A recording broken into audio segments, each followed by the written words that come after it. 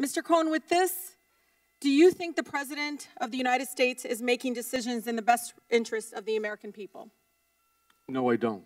Especially those you said that he used horrible words about, like African Americans, Muslim Americans, and immigrants? Yes. Just to make a note, Mr. Chairman, just because someone has a person of color, a black person, working for them does not mean they aren't racist. And it is insensitive that someone even say, it's the fact that someone would actually use a prop, a black woman, in this chamber, in this committee, is alone racist in itself. Donald Trump is setting a precedent. Mr. Chairman, I ask that her words be taken down. President, I reclaim my time. Mr. Chairman, Trump is setting a precedent. Mr. That Chairman, the highest office can be attained. Mr. Chairman, the rules are clear. Cover up and hold on to business assets to break campaign finance laws and constitutional clauses. What we have here, Mr. Chairman, is criminal conduct and the pursuit of the highest public office by Mr. Cohen and Individual 1. I hope that the gravity of this situation hits everyone in this body and in Congress and across this country. Thank you, Mr. Chairman. I yield the rest of my time. Mr. Chairman, I ask that her words, when she's referring to an individual member of this body, be taken down and stricken from the record. I'm sure she didn't intend to do this, but if anyone knows my record as it relates, it should be you, Mr. Chairman. Chairman, I would like to... Hold on. I want the words read back. No. We want to know exactly what she said about a colleague. Excuse me. Would you like to rephrase that statement, Ms. Tlaib? Thank you, Mr. Chairman. I can actually read it from here. Just to make a note, Mr. Chairman, that just because someone has a person of color, a black person working for them, does not mean they are racist.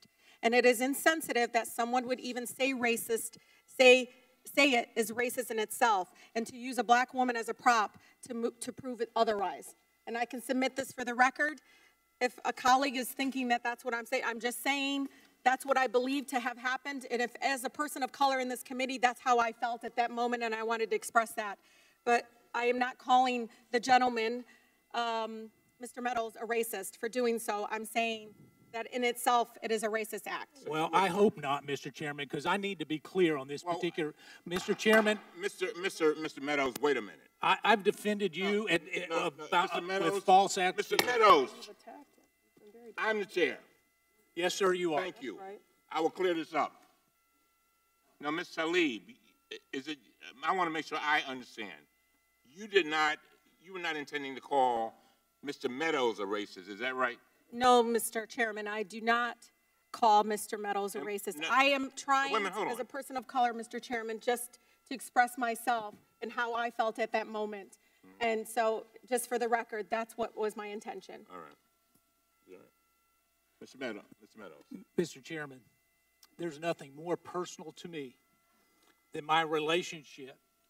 My nieces and nephews are people of color. Not many people know that. You know that, Mr. Chairman. And to indicate that I asked someone who is a personal friend of the Trump family, who has worked for him, who knows this particular individual, that she's coming in to be a prop, it's racist to suggest that I asked her to come in here for that reason. Mr. President, the President's own person, she's a family member. She loves this family. She came in because she felt like the President of the United States was getting falsely accused. And Mr. Chairman, you and I have a personal relationship that's not based on color.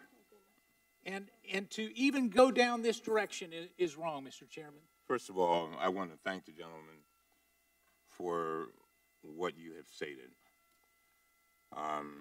If there's anyone who is sensitive with regard to race, it's me. Son of former sharecroppers that were basically slaves. So I get it.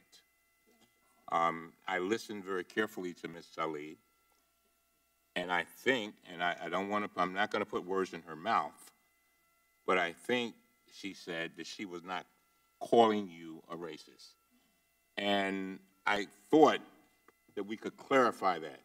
Because you, Mr. Meadows, you know, and of all the people on this committee, I've said it and got in trouble for it, that you're one of my best friends. I know that shocks a lot of people. And likewise, Mr. Chairman. But you are. And I could see and feel your pain. I feel it. And so, and I don't think Ms. Tlaib intended to cause you that kind of pain and that kind of frustration. Did you have a statement, Ms. Tlaib? I'm going to yield to you. We can just straighten this up. Mr. Chairman, and to my colleague, Mr. Meadows, that was not my intention, and I do apologize if that's what it sounded like, but I said someone in general. And as everybody knows in this chamber, I'm pretty direct, so if I wanted to say that, I would have, but that's not what I said.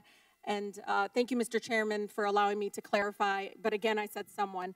And again, I was not referring to you at all as a racist. Well, I thank the gentlewoman for her comments. I thank the chairman for working to clarify this, and I appreciate the chairman's intervening.